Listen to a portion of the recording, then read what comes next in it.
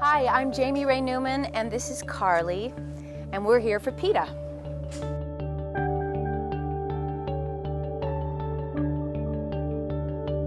I've heard about PETA my whole life, basically, but any organization that is pro-animal, I am all for, and I'm really involved in dog rescuing. So I think that you guys and other organizations have done a really good job at spreading the word, and you know, they euthanize millions of dogs a year, but it would be even more if people hadn't gotten involved.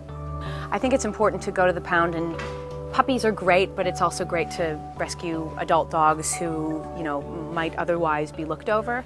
And if you would have seen this dog when she got out of the pound, you wouldn't even recognize this dog today.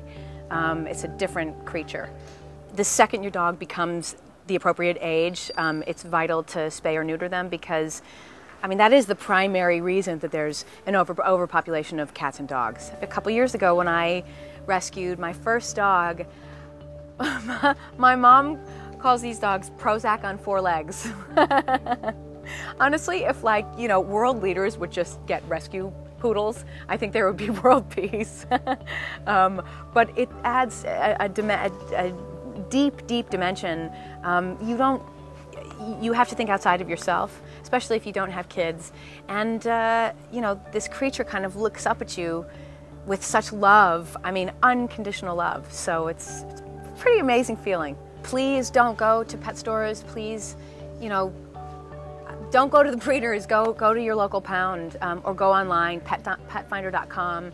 There are other websites where you can literally choose. You can pick any breed, any mixed breed, and you can find shelter dogs that are, you know, that turn out to be as beautiful as this.